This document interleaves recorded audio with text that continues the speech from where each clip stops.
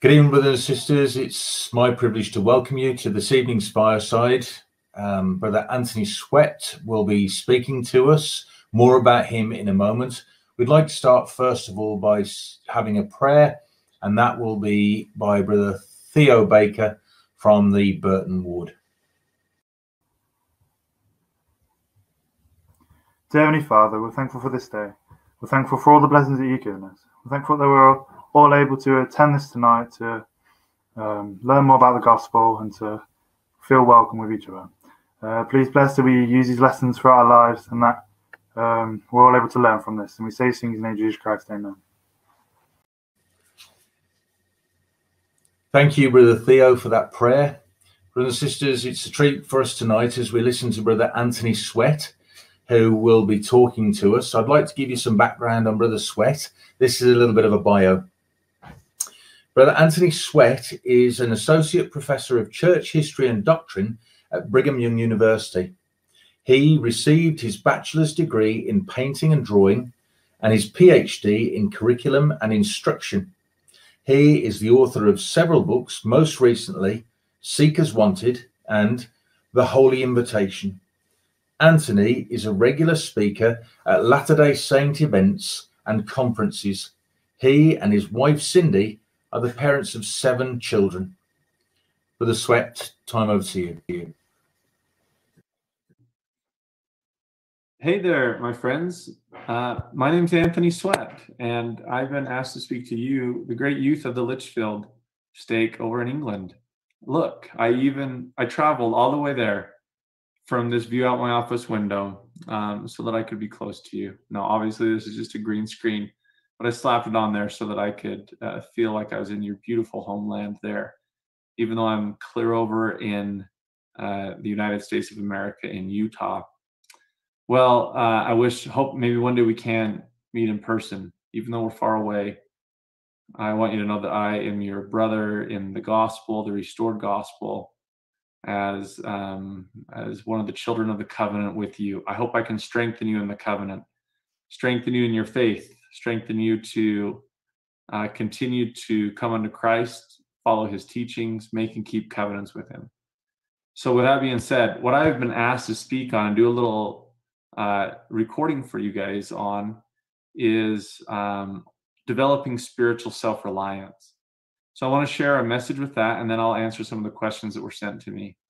I want to say up front, when I get what's being asked when we say develop spiritual self-reliance.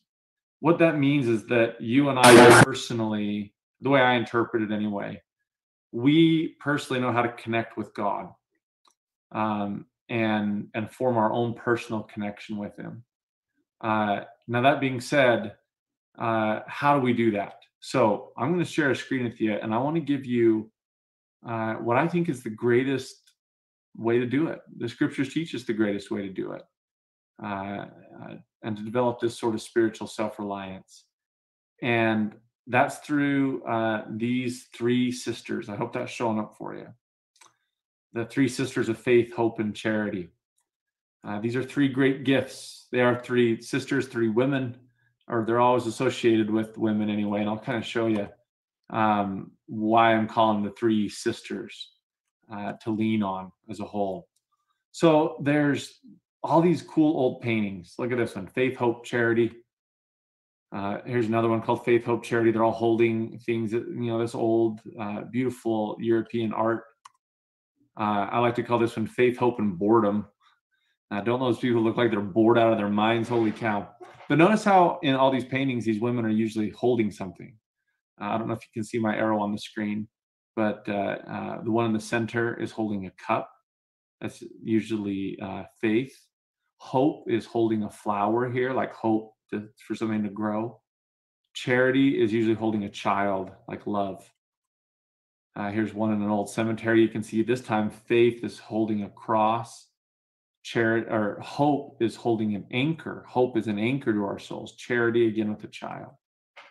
Sometimes they'll use these 3 symbols, the cross, the anchor, and the heart, to symbolize faith, hope, and charity. And you see them in Christian symbols like this. You might even see these on old chapels. If you see that symbol, it's a symbol of faith, hope, and charity as a whole. I don't know of any time in the world where there's more of a need for these three great gifts of faith, hope, and charity to help us develop spiritual self-reliance. Here's why. Take a look at this verse right here from the book of Ether, out of the Book of Mormon.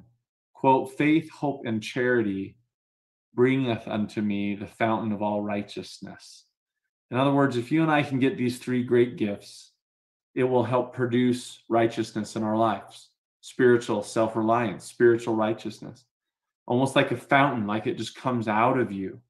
I think all of us want righteousness just to come out of us. Well, what's the key? The key is to get these three gifts, faith, hope, and charity. So what are they? How do we get them? Like I said, they're always female. And that doesn't mean they're only given to women, but they usually associate them with women. These are my three oldest daughters. And guess what their names are, by the way? That's right. This is Lauren, Reagan, and Jane. You thought I was going to say faith, hope, and charity, huh? I got you on that one. If you want to name your three oldest daughters faith, hope, and charity, you go ahead. But they're Lauren, Reagan, and Jane. So why did I show you a picture of my three oldest girls? Well, because they are, you guys don't know them, but they probably might look like they're sisters to you. They share similar DNA. They have some similar features. They're all exactly 5'3". Oh, sorry, that's in feet. I didn't do it in meters. I have no idea how tall that is in meters. But they're all different too. They have some things that are different about them, and they have different personalities and different gifts. Even though they share the same DNA. That's a lot like faith, hope, and charity. Faith is different than hope. And hope is different than charity, and charity is different than faith. But they all come from the same source and share some similarities. So what are they? And how do you get them? Notice this, the relationship. Wherefore, this is Moroni, there must needs be faith. And if there be faith, there must also be hope. And if there's hope, there must be charity. They relate to each other in this way. Faith produces hope, and hope produces charity. So let's start with faith. What is faith? Faith is trust-based action. How do you develop spiritual self-reliance? Well, you learn to rely on Jesus. You don't learn to rely on yourself. You learn to trust God more than you trust yourself. And you learn to trust him so much that you begin to take action. Faith-based action. Think of it like jumping into a swimming pool. As a dad, when I take my kids swimming, I like to put them up on the side of the swimming pool and tell them to jump to me. And they're usually afraid because fear stops us from acting. Fear is what will stop you from learning to be reliant on God. And they look at the water and they're afraid they're going to drown, and I reassure them and I give them confidence, and I tell them I'll catch them, I won't drop them. And they tiptoe to the line a little closer. And then finally they get up the courage to jump. And they trust to the point that they take action. And then they look at the evidence. This is the cycle of how we develop the gift of faith. Is we trust God to the point that we take action, and then we look at the evidence. So we say something like, I trust that if I obey the word of wisdom, that I will see the positive evidence. And so we trust it, we take the action to obey it, and then we look at the evidence in our lives. Or we say, I trust that if I will obey God's teachings on chastity, then I'm going to take that action to obey that law. And then I'll look at the evidence that comes into my life. And as you do that, you start to develop confidence in God. When I catch my kids off the side of the pool, I high-five them. And what do you do as a parent? This is parenting 101, by the way. Well, you put them right back up on the side of the pool. And then you tell them to jump to you again. Why do you do that? And this time you might even scoot back a little bit, so there's a bigger gap. And by the way, there's always a gap. You want there to be a gap. Sometimes my kids reach out their hand. I can do this good in a video. They're reaching out. They're like, Dad, grab me. That looks kind of cool, like it was sci-fi. But I don't want to grab them. I don't want to hold them. I want there to be a little bit of a gap, because when there's a gap, they have to trust me as their father. And after I catch them and high-five them, I put them back on the side and I make them jump again and again. And I do this so they develop trust. to the point that they're willing to leap at anything I tell them to do. And you guys can already connect the analogy. That's how you develop the gift of faith over and over and over. You trust, you take action, you look at the evidence. So what are you trusting God right now on? What are you not trusting him on? What action can you take? And what evidence have you seen or can see as you trust him? All right, let's talk about hope for a second. What is hope? Well, hope is not a wish. You see this little internet meme here. I don't know if they're as funny over in England as they are here in America. This says there's always hope that tomorrow night will be taco night. The way over here in America, anyway, where we have slaughtered the English language, the way we use the word hope is almost like a wish. Like, I hope that the sun's out tomorrow. I hope it won't be cold. I hope that the internet works well. I hope that school gets canceled. I hope that my parents make tacos or whatever food it is that you want to eat. Well, that's like wishing. And that's not what hope is in the gospel. Okay? Hope is something much more. Hope is this. Hope is that you start to gain a personal assurance in God's promises. The things that God has promised, you start to say, those are mine. And you get them from faith. On the step before, as you trust God and take action and start to look at the evidence, then that starts to confirm you and give you the gift of hope. Like, God's promises, when he says he won't drop you, he really won't drop you. And you start to gain a personal assurance that those promises are yours. This is the book of Moroni says, what is it that you shall hope for? Well, you'll have hope through the atonement of Christ. In his promises. Hold on. I'm going to come back. I skipped ahead of myself a little quick there. Let me reiterate this to you. Hope is different than faith. Faith produces hope. Hope's the older sister of faith. And when I start to gain faith, I gain hope because I start to have an assurance. It's different than saying, like, I can say to you, God answers prayers. That might be faith. Hope says God answers my prayers. Faith might say God forgives sins, but hope is, no, God forgives my sins. It's personal. So it's a personal assurance of the promises that God has extended in Scripture. Well, the question is, what are then some of the promises that God extends us through Christ? Well, here's 6 promises of the Savior that I want you to learn to gain hope in. He promises he'll cleanse you. He promises he'll heal you. That doesn't mean always of sickness. It means that he'll heal your soul so that you're good with mortality, regardless of what happens. You gain an inner peace. He'll restore you. Ultimately, he'll restore you in the resurrection.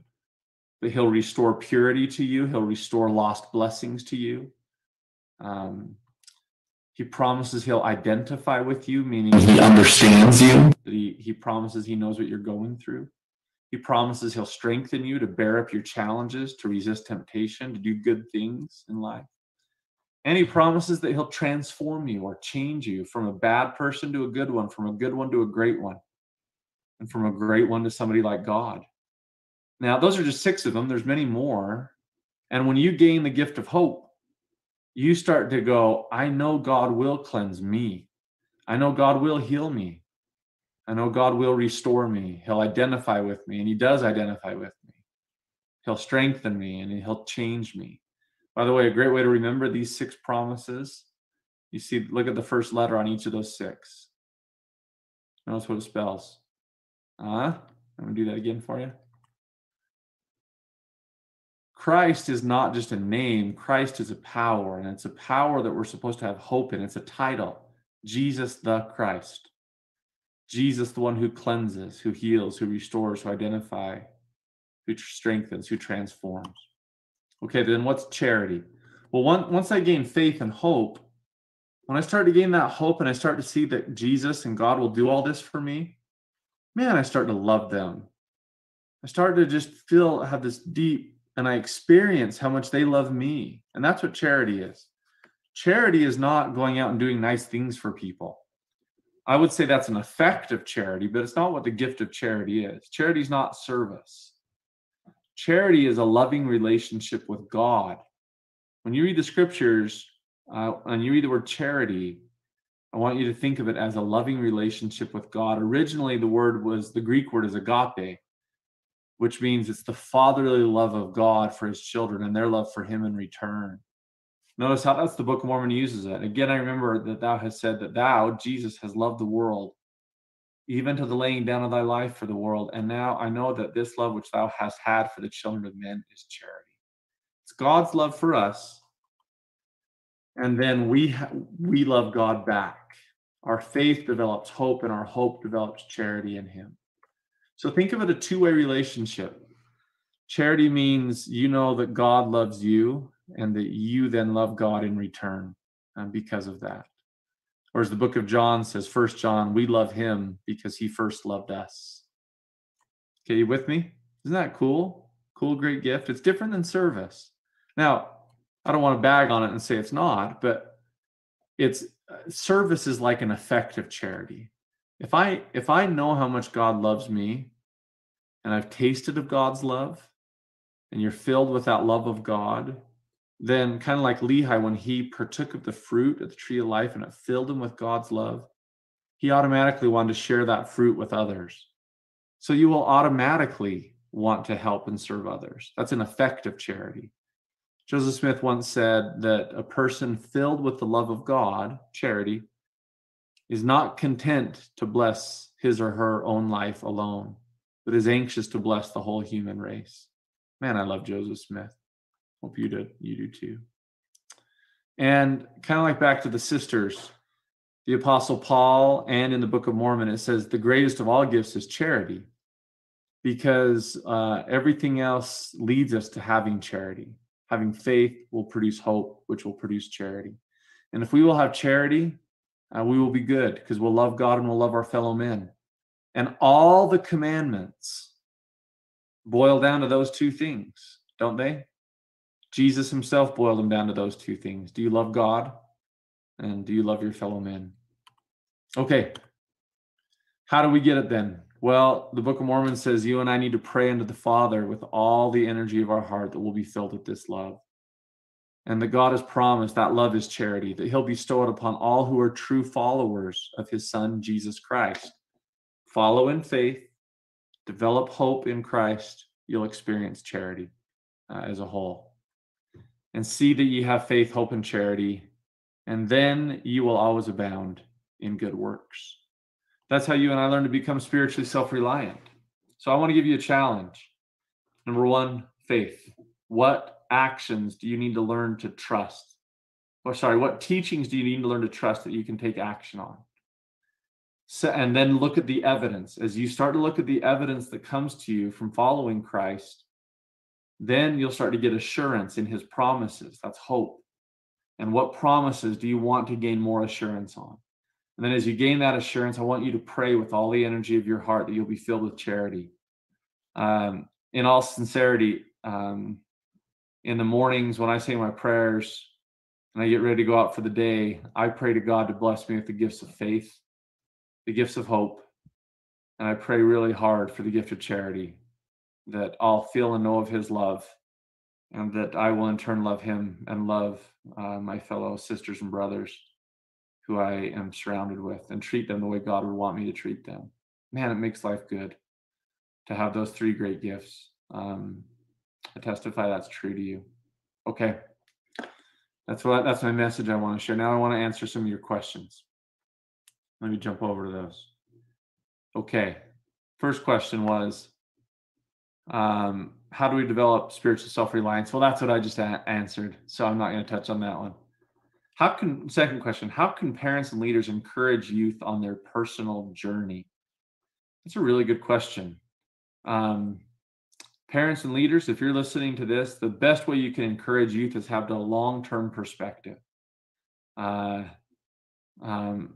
Don't look at them as just teenagers. Teenagers love you, but you're awkward. Everybody's awkward when we're teenagers. If you had met me when I was when I was a teenager, I was awkward too. I had my issues. I had to figure things out. So just encourage them on that. Be patient. They're all the same cliche answers, but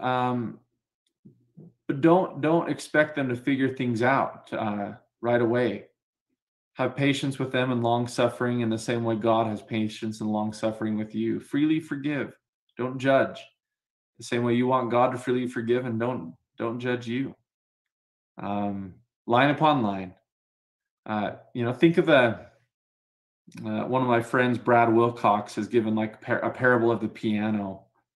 When we learn how to play the piano, we make mistakes, and we kind of bumble and fumble as we're learning to play, but we're trying.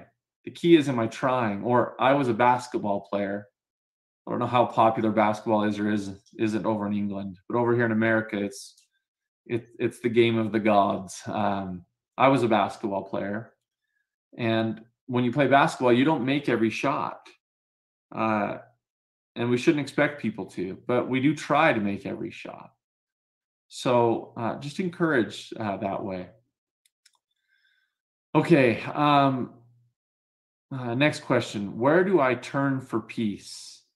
Well, that's an easy one. Jesus himself says he is the founder of our peace. I don't find peace in anything except for the promises of the gospel. I don't find peace. I find a lot of things that I admire in society, but none of them give me true peace. The peace that surpasses everything is having faith, hope, and charity. Those things give me peace when I have them. How has being spiritually self-reliant blessed my life? Well, one of the ways it blesses my life is I'm not dependent upon how other people feel about something. I don't need to depend on how their views of the gospel or their views of God. I know that I've got my own. I don't have to depend on the state of the world or society to have peace. I know that I have peace in Christ. Well, and let me tie that back to peace, by the way, and how has it blessed my life? I just had a scripture come to my mind. Doctrine and Covenants 19, verse 23. Learn of me, listen to my words. Walk in the meekness of my spirit, and ye shall have peace in me. That was a youth theme a few years ago. Learn, listen, walk, peace. Learn of me, trust me, take action, walk in the meekness of my spirit. Learn to receive that spirit and receive the gift of hope and charity, and you will have peace in me. That will be the result. Okay, some last questions. A few for me personally. Where do I get inspiration for my painting? So some of you may or may not know, I'm an artist. I'm a painter. I paint church history and doctrine scenes, Joseph Smith, early restoration. Where I get inspiration for my paintings is when I learn about something in the scriptures or in our church history that has never really been painted before. That really excites me. Or maybe it's never been painted in a way that I think should be painted. That's where I get my inspiration. I start going, man, it'd be cool to have an image of that or that looks like that. And then I start to paint. That's where I get a lot of them from. What's it like to have such a big family? It's awesome. I have 7 kids. Yes, 7. That number is the same in America as it is in England. Now I get that every society is different. I'm lucky to live in Utah. Having a lot more kids is not it's not as uncommon. There's other families around me that have 7 kids or 8 kids or 6 kids, and so I don't walk around sticking out and looking different, which helps. But even if I did, I wouldn't care. One time we took our family, when you get outside of Utah in America and you go to places like New York or San Francisco or other places where it's not as common. I remember one time we stayed at a place and these people looked at us and they started counting how many kids? One lady literally went 1, 2, 3, 4, 5. And then she turned to her husband and goes, 7. And I was like, yeah, it's awesome. I am so grateful for every one of my kids. Now, that doesn't mean you have to have a big family, or that somehow having a big family is better than having a small family. There's blessings and there's challenges to both. But I am grateful that we have been able to have a big family. And it's just fun. There's always someone to talk to. There's always someone who's crying. There's always someone with a problem, but there's always someone with a solution. There's always someone to do something with. It's amazing that right now my house is this quiet. It's because all my kids have gone to bed finally. Okay. When did I realize that this is the career that I wanted to follow? It's a great question. So I am a full-time religious educator for the church. I am a professor of religion at Brigham Young University. And I've been a religious educator for the church for 20 years. And without boring you with my whole life history, you youth, you'll be like, what am I supposed to do with my life? That drives me crazy when people ask teenagers that question. What do you want to be when you grow up? Well, nobody knows what they want to be when they grow up. If you had asked me when I was a teenager, I wanted to be a professional athlete. I wanted to be rich. I knew that. I wanted to be, maybe I wanted to be a businessman. If you had told me when I was a teenager, you're going to end up becoming a religion professor and an author and a speaker and an artist. Maybe the artist part would have excited me because I've always liked to paint and draw. But the other stuff I didn't know. And it wasn't until I got back from my mission and started going to college, to the university. I majored in art, in painting and drawing. And I had somebody who said to me, you are a really good teacher, and you should think about teaching for the church full time. And I looked into it. I wasn't sure if that was right, but I looked into it. I exercised faith. I felt some promptings, some directions, some thoughts, some feelings that might be a direction that I should look at. And I took the classes and I got the training, and then I did a practicum, a student teaching. And then I got hired to teach one class for a whole year, 2 classes. And then they offered me a full-time job. And then I went on to get a master's degree. And then after I got a master's degree, I don't know if it's the same in England, that's 2 years after a bachelor's. Then I went on to get a PhD, a doctorate degree, which is 4 more years. And then during that time, I started to research, and I started to write, and I started to publish, and I started to speak, and things developed little by little. I guess what I'm trying to say is, for me, the plan was not laid out from end to beginning. The plan was more like God gave me one thing at a time, and I started working on that. And then as I worked on that one thing in faith, then he kind of gave me a next step, and a next step, and a next step. And I kept working, and I kept having faith, and I didn't let fear govern me. Don't let fear govern you. And little by little, my career kind of unfolded. And for you youth, yours will unfold also, step by step, faith by faith, work by work. Okay. Yeah, I think that's good. I think that's all I'll do for you now. Hope that was helpful for you. I hope you enjoyed it. Hope you learned something. As I conclude, I bury my testimony. Well, let me say it in different words. I believe very deeply that we have a loving Heavenly Father and a loving Heavenly Mother. I believe very deeply in the restoration of the gospel in the last days. I think God is doing a great work on this earth to bring about his will on this earth, not just through our church, but through lots of churches and lots of people and lots of institutions. But that doesn't mean that I believe any less that this church is authorized by God to give the covenants of exaltation. I believe that very deeply too. I believe very deeply in Jesus. I believe he is the way. He is the life. He is the truth. I believe that if you and I will come unto him, we'll experience and get the gift of faith and the gift of hope and the gift of charity.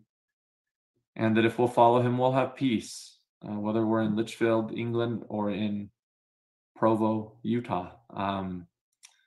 And I send you my love and my best and wish you well. Keep the faith, keep going, keep learning, keep striving, keep exercising faith, seeking the gift of hope and the gift of charity.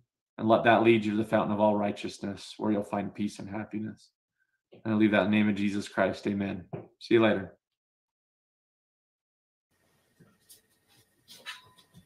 Thank you, Brother Sweat, for an excellent fireside. Thank you, Brother Sweat, for an excellent. I hope you enjoyed that as much as I did. We'd like to close events this evening by having a prayer given to us by Brother Noah Baker. Thank you.